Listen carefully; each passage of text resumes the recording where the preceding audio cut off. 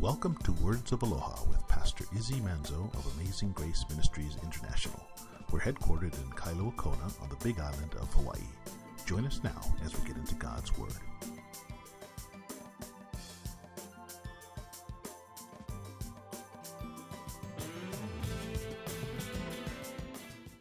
Was the church at Corinth, those of you guys that know the Bible, were they all following this? Were they all, spirit-filled and spirit-led folk there in the Corinthian church? Real spiritual examples of what to do?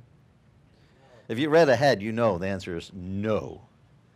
Next week we'll get to chapter 5. We'll see that they actually have quite a bit of immorality. It's like the the sailors made their way into the church, but they didn't leave the sailor ways outside of the doors. But they brought them into the church, and they were practicing their fornications and their immorality in the church. To such an extent that we'll see next week, one of the problems, Paul's going to say, it's actually been reported to me, he's over there in Ephesus, that you guys have a man who has taken his father's wife to bed. He goes, that even in the world, that's wrong. And yet you have it in the church, and you're not even addressing it. So next week we'll go into that. But Paul, before he goes to that, he says, you guys act like this whole gospel thing, it doesn't really have any power or any effect on us. And so listen to what he says. This is something really, Paul could say this. Okay, if you think about Paul, did he ever experience the power of God in his ministry? Let me read you this. It says here in 1 Corinthians 4, he says in verse 18, now I've heard that there's some of you that become arrogant. And as though, he says, I'm not coming to you. You're acting like Paul's not going to do anything about it.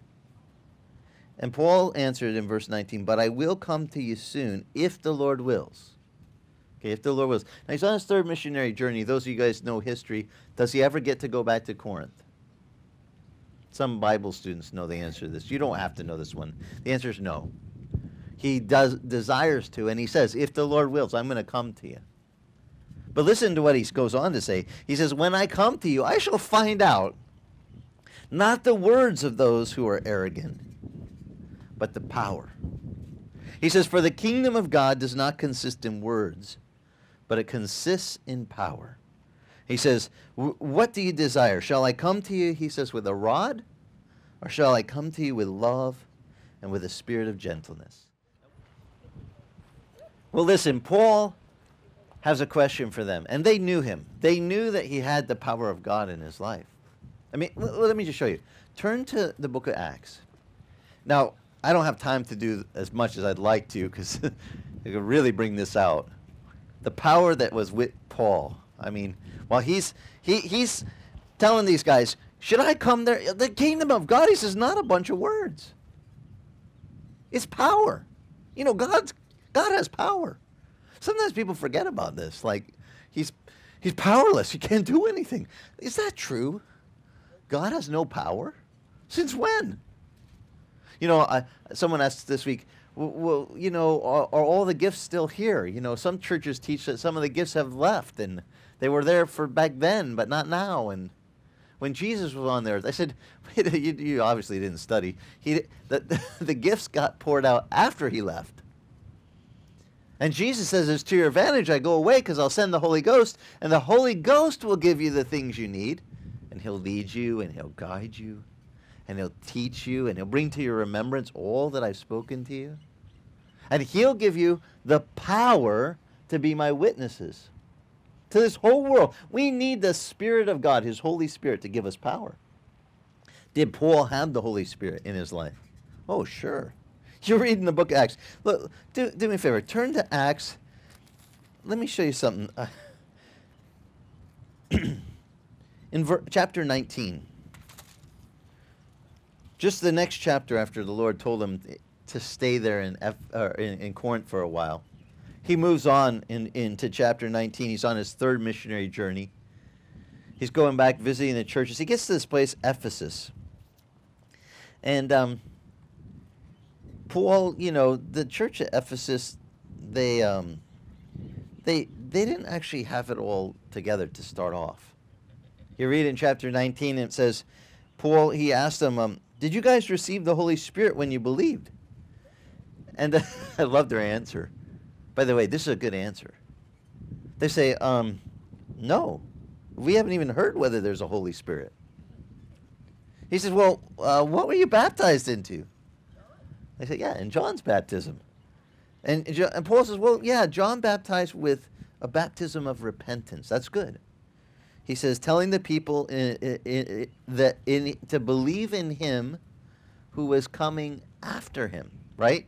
Who was coming? Who was John the Baptist pointing to? Behold, the Lamb of God who takes away sins of the world. Who was he pointing at? Jesus. So, Paul doesn't go, what, you didn't know? He goes, oh, that's good. John baptized with the baptism of repenting. Turn from your sins. Get ready. Prepare ye the way of what? The Lord, the one who's coming. And that's Jesus. That's what I'm here to tell you. And when they heard this, listen to this. Now, Jesus baptized with another baptism. He said, I'll baptize you with the Holy Ghost, with fire, the power to be my witnesses. So when they heard this, listen to this. They hear Paul teaching, because they've been baptized into John's baptism. But as soon as they hear this, listen to what they did. The guys at Ephesus, they said, well, we want to be baptized into Jesus. I mean, that's the power. And so Paul laid his hands on them, and the Holy Spirit came upon them, and they began speaking with tongues and prophesying. Just by him putting his hands, praying over them. And they were in all about, how many? Listen to this, the church of Ephesus, 12 people, 12 men. And then they entered the synagogue and continued speaking out boldly for 3 months, reasoning and persuading them about the kingdom of God. But some became hardened and disobedient, speaking evil of the way before the people. And he withdrew from them and took away the disciples, reasoning daily in the school of Tyrannus. It says, this took place for 2 years, so that all that lived in Asia both heard the word of the Lord, both Jews and Greeks. This is believed to be possibly the founding of the 7 churches of Asia. You know the 7 letters to the 7 churches in the book of Revelation, the letter to Laodicea, to those. This is believed that this is where they got their start. When Paul started with 12 guys and laid his hands on them and prayed for them to be baptized with the Holy Ghost in Jesus. And he taught them for 2 years. 2 years they get him on his 3rd missionary journey. Paul is there teaching them of the power of God's Spirit. Now, while he's there doing this ministry right here for these 2 years, is when he wrote, I'm just trying to tie some things together for you. This is when he wrote the book of Corinthians that we're reading right now. While he was there, and did any miracles happen with Paul? He just saw the power of God just give these guys the gift of tongues and speaking and prophecy. But then verse 11 says, and God was performing extraordinary miracles by the hands of Paul, so that even the handkerchiefs, oh, I love this. In the Greek it says the sweat rags. Okay, like Paul's a tent maker. He's there in Ephesus. It's a hot port area. And poor Paul, he's sewing his tent. He gets his hanky out, wipes the sweat off his brow, puts his hanky down, goes back to sewing, and then reaches for his hanky again, and it's gone. And you know why it's gone? Because it says here that even the handkerchiefs or even the apron, he takes off his apron. I'm going to have a bite to eat. Let me take this apron off. It's hot. He comes back, his apron's gone. And you know what they were doing with these hankies and these aprons? It says right here, look at this. They would take them to the body of anyone who was sick and had diseases, and the diseases and the evil spirits would leave the people. They're like, hey, Paul touched this. We got sweat DNA proof right here. They didn't call it that. They just went, I know it sounds weird, but literally the power of God was so much on this man that they thought, well, he touched it. Smells like him. Yep, that's Paul. Let's take this. I mean, all we got to do is take something he's touched and lay it on a sick person, and they get well. Now, how many of you believe God really did this? I mean, that this was could God do this? This like, oh wow, that's too hard. Just think back earlier in the book of Acts when Peter and John and those guys got baptized in the Holy Ghost, and it says they took the sick. I love this part in the book of Acts. They took the sick, and they lined them up along the street. And it says, just so that Peter's shadow, his shadow, I can just see it. They're going, sun's over there, his shadow will be over there. Everyone on this side of the street. Here comes Peter. And all their, Peter, could you scoot over a little? Yep, that's good. And just so his shadow would touch the sick and the diseased and the ones that had demons. And do you know what? Even just the shadow of Peter touching those sick people, it says, raised them from their infirmity. Do you think the power of God was with these guys? I mean, even just the shadow of one guy would heal. Paul says, I want to know, is God with you? You're so arrogant with your words, but what about the power? Because I know I have the power of God with me. He goes on, you read in the next chapter, chapter 20. I love this part. When he gets to Macedonia and Troas, he gets into this sermon. Oh, I'm sorry, no, it's still in chapter 19. So, wait. He goes and he preaches. And it says he went kind of long, not like me. You guys know this, right? And he's teaching. Oh no, it is chapter 20. I'm sorry, it is. He's prolonging, it says, his message until midnight on the first day of the week. They were gathered together. He preached all the way till midnight. I wonder how many people I'd lose if I did this. He only lost one, a boy. It says there was a boy.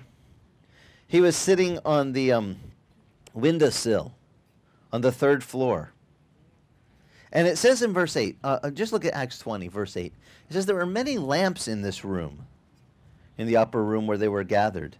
And Eutychus was sitting on the windowsill. This little boy was up there, and he was listening to Paul. And Paul is preaching all the way till midnight. Now, I don't know if it was the CO2 from all the lamps going up, you know, got the air a little bit hard to breathe up there, or the kid just fell into a deep sleep, but he fell out of the windowsill onto his head and he died while Paul was preaching. And Paul being Paul, you know what he did, right? Some of you, don't worry, it's going to end good. Just don't be afraid. Paul goes over and it says he went over to the boy and he picks him up and it says he falls upon him and then embraces him. And then says, oh, don't worry, his life's still in him. And he picks up the kid and presents him back to his parents alive. And you think he'd get the hint. Wow, you preached too long, Paul. It's time to stop. But no. Paul, it says, went on preaching until daybreak.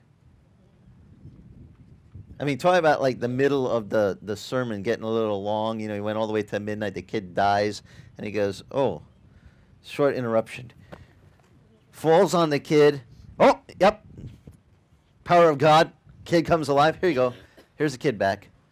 Now, where was I? And he goes right on preaching till the sun rises. And you know, Paul was not afraid to say the power of God was with him.